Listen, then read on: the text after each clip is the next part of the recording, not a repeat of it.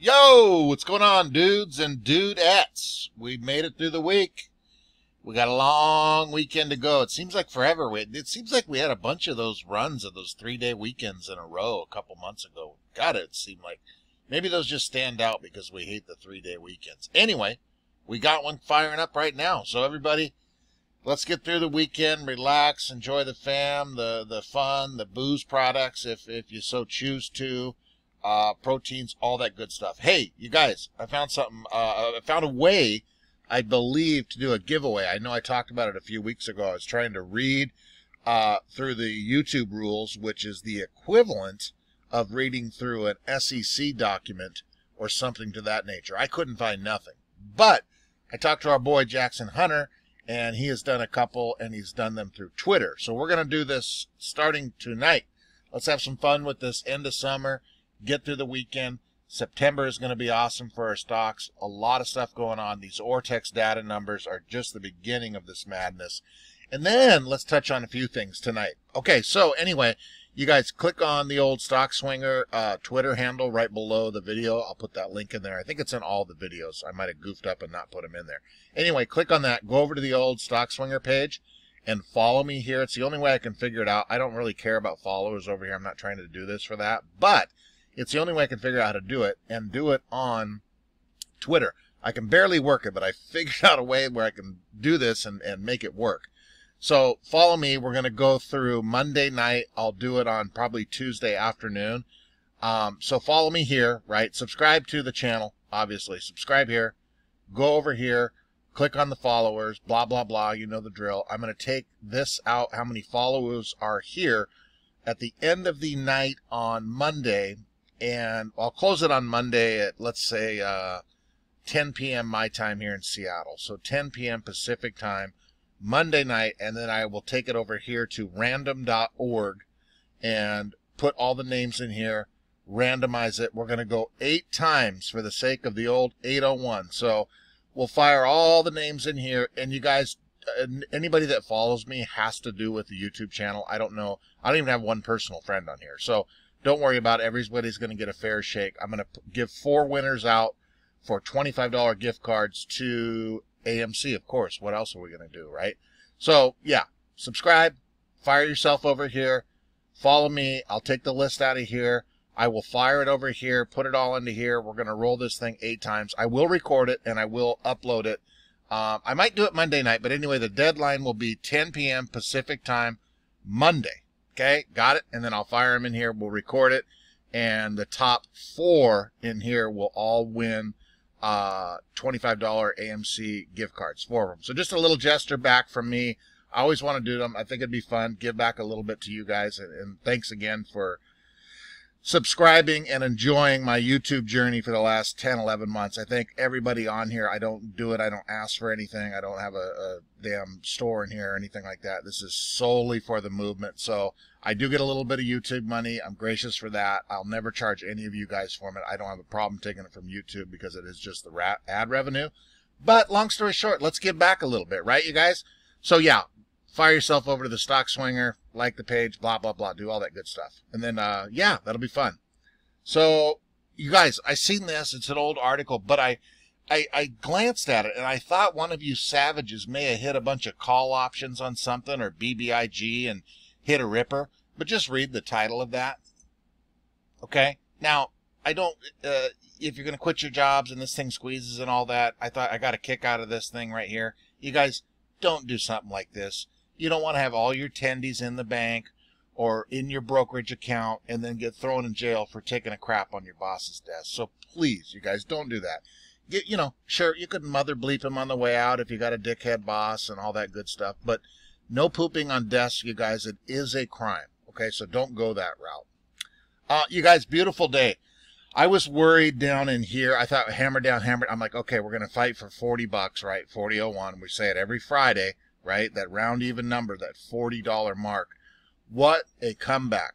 What a comeback. I will be honest, from down around in this area is where I got a little bit worried. And I did watch the entire show in front of a computer for the first time in ages from here to close. So absolutely awesome, strong, Great job. Give yourself a pat on the back, kick in the ass, whatever you got to do. Outstanding week. I don't care what anybody says. Until this thing moons and we start jumping hundreds of percents and then thousands of percents, price action means nothing to me. But costing these guys money, these hedgies, every dollar counts when we're up, 40, 41, 42, 43, 44. Beautiful week. Beautiful, beautiful week. Let's take a quick peek at the old dark pool. 62%. Holy shit. We're going down here, guys. Jesus. Low volume Friday and then a 3-day weekend, of course, too. 46.2 million shares traded today. 28.8 million in the pool of darkness, 62%. Your 20-day moving average, folks, is at 65%. So again, same type of thing, day in and day out. I feel like an asshole sharing this every day. I'm sure you guys already know that. But still, dark pool is a huge thing, and for this kind of activity is a complete and utter joke. Excuse me, folks. Utter joke. And then this whole thing with this Brazilian stock. First of all, you guys, now that we're 24 hours past talking about all this Bezos, we're watching now, I'm sure you guys have seen it, Sears going up, Blockbuster going up. I've seen a few of you savages out of country buying shares of Blockbuster on these weird exchanges, right? Guys making 1,000%. It's up 1,500. Okay, yeah, there's still needs to shake out. I see a lot of people trying to debunk it or whatever. It's too coincidental. This thing is not just Citadel. We concentrate just solely on Citadel. This whole entire market, the shit we have found, you guys, in 8 months is, one, mind-blowing, crooked, kinkier than anything I've ever thought that I would uncover. And this is just in 8 months. And I know you guys, I've read the comments. I've seen the DD. I've seen you guys uncover things, and everybody's just blown away. But I think that whole Bezos thing, there's something to that. I'm not going to say I don't know. It's still fresh. There's a lot of, things that need to be proven, but still, it is crazy, that whole thing. And I didn't get to read any comments, you guys. I'm staying home this weekend, so I will last night. If you guys did go through that DD last night, I'm going to see what you thought about it and interact with you there, too. I apologize. I wanted to do last night because that was mind-blowing to me. Speaking of mind-blowing, this whole synthetic shares to the Brazilian stocks, this 6-to-1 ratio, this guy over here, shout out to Jimmy P for AMC. If you guys have not seen this, he recorded 3 phone calls. I listened to all 3 of them, and this was with Citibank, and he's talking about this whole 503 million shares that are over in this Brazilian. These BDRs are being traded through Brazilian Stock Exchange Program. BDRs are certs issued by a depository institution in Brazil that represents securities, stocks issued by publicly held corporations within the headquarters overseas. We won't get into too much of this. There's the ticker over there in Brazil. The receipts represents 1 to 6 ratio. There was 3.0 billion, which equals basically the float or the entire shares of AMC, right? So a lot to that. I'll pop Frank's article in there. Shout out Frank Nez for putting that one together too. So this is still fresh too. But long story short, Jimmy P for AMC. There's 4 recorded calls here. You guys, the first one is he's trying to find the right number. Second one's a little bit interesting. The third one, listen to all of them anyway, but the third one, listen to this for sure. It's a Citibank rep on the phone, and it's kind of hard to hear, but still, turn everything off, turn your damn iPhones off and your droids and all that, and listen to the last one if you haven't. I mean, talking about, again, I say it every damn week, just more and more gets uncovered. Jesus. Double G, a couple articles on Double G. SEC's Gary Gensler has a big new vision for the stock market. There are too many inherent conflicts of interest. Look at Double G up there, that old pimpin'. The plumbing of the U.S. stock market, like actual plumbing, tends to operate quietly in the background. In January, as if a wall had been ripped open, the market's tangled and decades-old pipes were suddenly exposed to millions of retail investors who had given little thought to them before. They had piled into these stocks like GME, right? I'm not going to subscribe to read the rest of it. That's all I really wanted to read anyway. You guys, remember, they're talking about January. We are in September. Most of you savage that have been around since January, we didn't. Remember, we're talking about, oh, I remember Trey talking about it back in this is in February. Oh, you know, we could be expecting an Amazon buyout from AMC, which would cause the shares to go up. You know, we're talking 70, 80, 90 bucks and the baby squeeze because the stock was only at $5. Look at how long we have come. It's a total, I mean, Jesus, you guys. It just gets me jacked to the gills, all that. Look at Gary. Handsome son bitch, isn't he? Handsome. And then another one. Look at this dickhead. Charles Gasparino. The New York Post. Gary Gensler's brewing battle with Robinhood could prove bloody. Okay. It's Chucky Gasparino. We all know this son gun, right? So let's just hawk over. It's no secret that Gary Gensler wants to make life miserable for the people at Robinhood. Okay, yeah, we know. Read down a little bit here. Robinhood needs regulating like everything else on Wall Street, but we are far better with it than without it. Investors can trade free. He's talking about payment for order flow. They can even buy fractional shares of stocks. Who gives a shit about fractional? Unless you want to just say that you owned Berkshire Hathaway and buy a little chunk of it or something. Who cares? I would much rather pay double the $7.99 or whatever it used to charge per trade. I would rather pay that all day long. I don't care if I was a day trader. I'll pay that all day long. Double that all day long.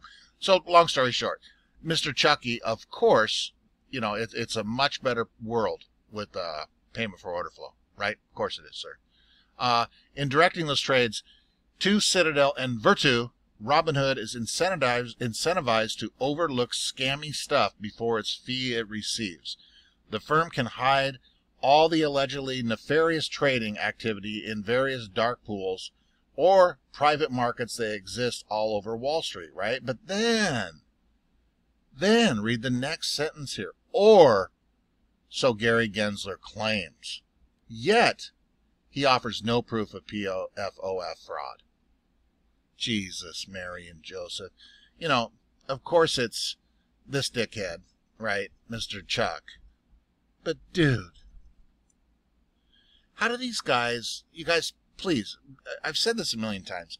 I don't claim to be the smartest fella, but these guys are, you know, I'm talking about as a whole, okay? Hear me out.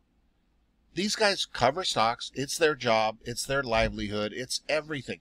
Decades, years of experience. How on God's green earth do you say something like this here, and then yet he offers no proof, PFOF fraud? Huh. It's just insane to me. You guys, it really is. It's absolutely asinine. There's Gary again, handsome fellow. Look at this. We got this bitch, Shang Chai smashing Labor Day opening weekend records with 60 million plus midday box office update. Remember, we got this bitch firing up here. I think they had a sneak preview last night. Remember, we don't talk too much about AMC as a company. Very good news. We got these big ripper movies coming up. We got Top Gun firing up here sometime soon. And I want to see that damn The Sopranos movie, too. I don't know when that damn thing comes out. Let me know if you guys know. User of intellect. Here he is, the one and the only. He puts out some great DD over there on the old Twitter. Here is the preliminary result to collaborate the claim I made 2 days ago. Due to new regulations, short sellers cannot hide their short positions anymore, aka naked shorts. I am sure SI percentage for AMC goes higher by the next Ortex update. Look at this. Holy shit, ladies and gentlemen. I'm sure you've seen this, but I cannot wait. I'm going to start, if you guys want me to, I know Ortex data. I used to post it when I first started. I would put it on the community page. I'll start doing that again if you guys want to, but it's everywhere now. I noticed that when I first did it, it was kind of hard to find. Ortex would do it, and I don't think a lot of people had it. But it's anywhere. It's everywhere now, right? Let's take a quick peek on the way out. Let's have some fun here this weekend, right here. The 20th annual Rich List, the definitive ranking of what hedge fund managers earned in 2020. Let's go down the list here. Anybody look familiar? There's our boy right there. Jesus. Izzy and Glader, 3.8 Billy. Okay. James, there's our boy at number 2, 2.6 Billy. Chase Coleman down there, Tiger Global, number 3 with 2.5. Oh, Kenny G, look at this, Savage. I would expect him to be number 1. Number 4, number 5, tied. Stephen Cohen, we had a tie for 5. David Tepper down there, Apolzo, whatever the hell management that is. Phillip, number 7. You get the picture. The top 5 is all we really care about. I like that our Savage, what's this guy's nickname? Jimmy Simmons. He's got some crazy nickname, the Algo something or other. Smart Savage. He's long on AMC if you guys didn't know that. So, along with the rest of the big whales in there. So that's it, you guys. Oh, one other piece of homework. I'm going to leave you guys with this. I ran across this. Somebody blasted this somewhere. Look at this. Weed stocks, of course. Market maker speaks out. Ways of a market maker. This is an old-ass post. You guys see this 8 years ago? Read through this. Very, very, very interesting. Basically, up top here, I was an OTC market maker for 10 years, ending in the late 80s. But read through this. It's very interesting. We got time. We got 3 days, for Christ's sakes. So I'll pop that in there for your reading pleasure. And that's it, you guys. Subscribe to the damn channel. I'm going to fire the Twitter link over there. Get yourself over to Twitter. Follow me over here on the damn Tweeter mobile. Monday, 10 o'clock will be the deadline for 4 gift cards. And I will take the list here, make a video, fire it over to random.org, and we're going to randomize it 8 times for the 801.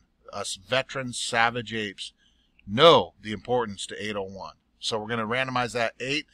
I'll do it either Monday night, if it's not too late, maybe before the video. I will make the video, upload the video for everybody's viewing pleasure, so you know there's no bleepery going on. So 4 gift cards. That'll be kind of fun. Let's do some interactions. I'm going to try to get down some more rabbit holes this weekend. I'm sure we all are. We got a long weekend. So, guys, stay safe. Don't drink and drive. Don't do anything that I wouldn't do. Proteins, hydration, very important. As always, I always preach that. And get some rest. Get some damn rest, because September is going to be a ripper of a month. Sorry it went a little long, you guys. Yeah, I'll talk to you later.